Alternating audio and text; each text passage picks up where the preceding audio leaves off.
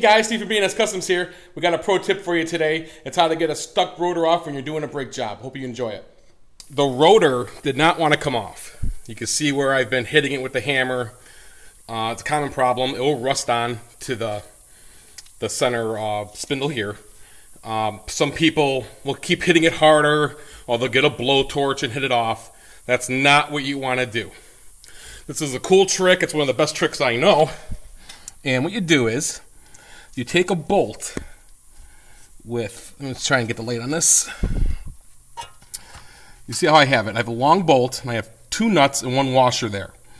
And you get it set up like this. And what you do is you drive this nut, as you drive the nut, it will suck the bolt in, and with the nut here, just for more surface area, it will push the rotor.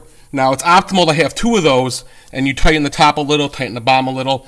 I lost the other bolt long ago, but I was able to do it with just 1. I started at the top, and I brought it forward, and you can see the rotor starting to, cock a little bit, but it didn't come off. Put it on the bottom, and I kept driving it, and then you'll hear a loud pop. And when that happens, now the rotor is free. You could do it on any vehicle, cars, whatever it's stuck on. If you don't want to do the hammer, never use a blowtorch. Just do a little setup like this, and it'll break your rotor free for you. I've only ever had to do this on the trucks. The cars, that's usually never a problem.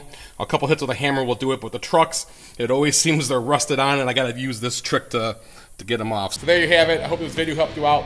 Please remember to like the video and give us a thumbs up. We'll see you next time. Take care, everyone.